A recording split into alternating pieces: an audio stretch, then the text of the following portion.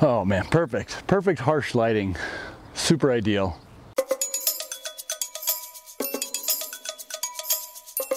All right guys, got another custom e-bike build for you. Let's get right into it, go over what makes this bike cool and what we did to it. If you're new to the channel, I'm Johnny Nerd Out. I convert bikes into e-bikes. And I also do some other cool crap too. You should check out my other videos. This is kind of an interesting bike. This is a Cannondale Silk 400.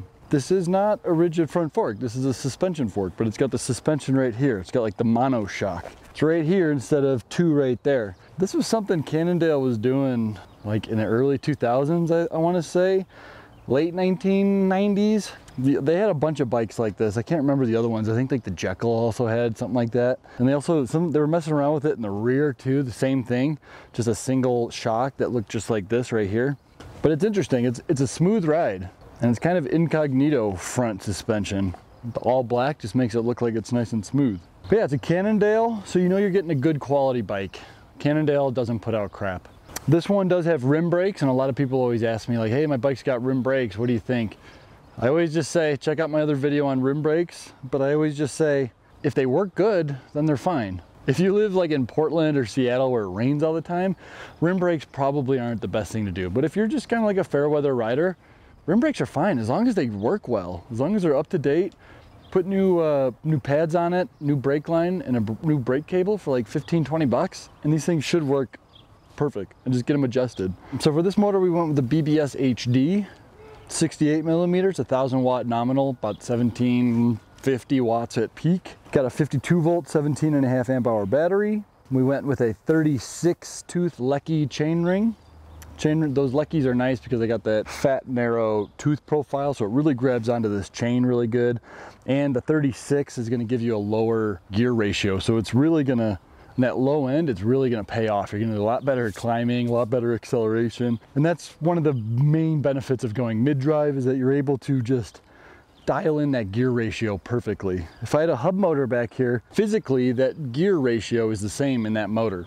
Yes, you could change your gears that you're putting your human power to, but that's only like 300 watts. This motor's putting out 1700 watts. It's a far more efficient way to use your mid-drive to drive these gears than your legs. It drives me nuts when people still tell me that a hub drive is a better system. Like, in what universe? It makes zero sense. You don't have to be a mechanical engineer to understand that a mid-drive is a far superior way to go. Anyways, I got a whole nother video on that. We got a gear shift sensor in it because it is a mid-drive. Just acts like an automatic clutch, just kills power, switches gears, goes right on. Brake cutoffs, new levers with the brake cutoffs built in, so when you hit the brakes, cuts power to the motor. 500C color display, and a little throttle here. So if your legs get too tired from riding, you can just hit the throttle and just go. All right, let's go do a Johnny Nerd Out test.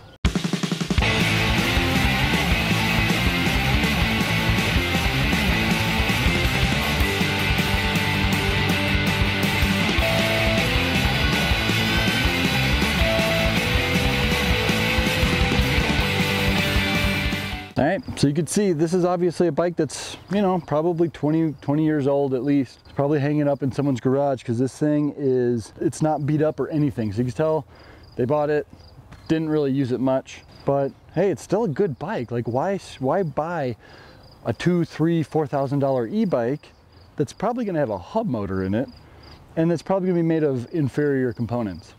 This is a Cannondale with high-end components. Granted, it does have rim brakes, which aren't ideal, but these ones work really good. They grab well.